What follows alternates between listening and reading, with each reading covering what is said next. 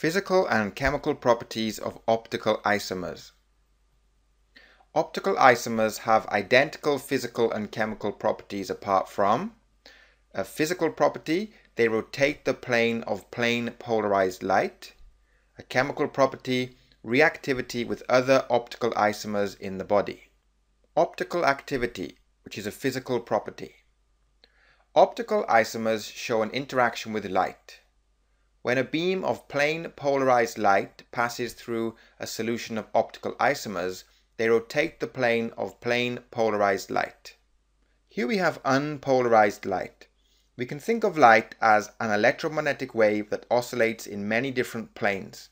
If we pass unpolarized light through a polarizer, then the oscillation of the wave is restricted to one plane, in this case the vertical plane, and this is known as plane polarized light.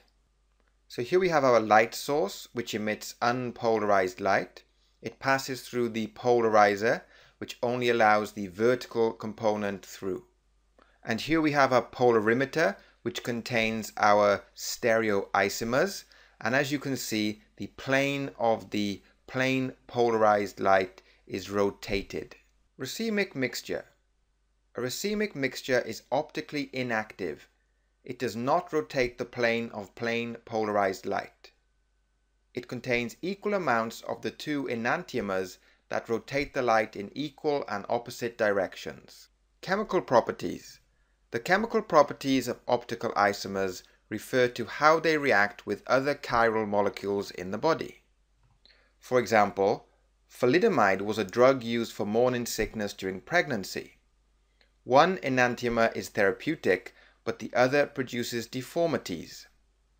Another example is the smell of oranges and lemons is different due to the presence of different enantiomers of limonene.